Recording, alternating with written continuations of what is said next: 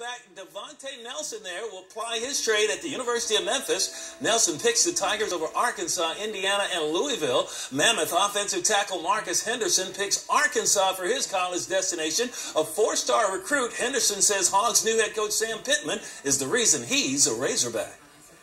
I had took my official when Coach Pittman just got the head coaching job, so it was like a week after he got it. And just, getting on campus and showing that I was a priority was like a big factor in my decision. I mean, Coach Silverfield, he's a family guy. He said he wanted to be in Memphis for the next 20 years. He's keeping the program up and running. Hired Coach McIntyre, one of the best coaches in college football.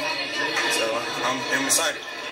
Nelson finished his senior season at MUS with 40 tackles, 2 interceptions, a blocked field goal, and 8 pass breakups. And Coach Ryan Silverfield, he's the new man to top the Tigers, and he says he's proud to say all the recruits who originally committed to the U of M under Mike Norvell are all in the fold. You'll hear from Silverfield tonight at 10. Plus, we got the Tigers, a big game against Temple, and the Grizzlies.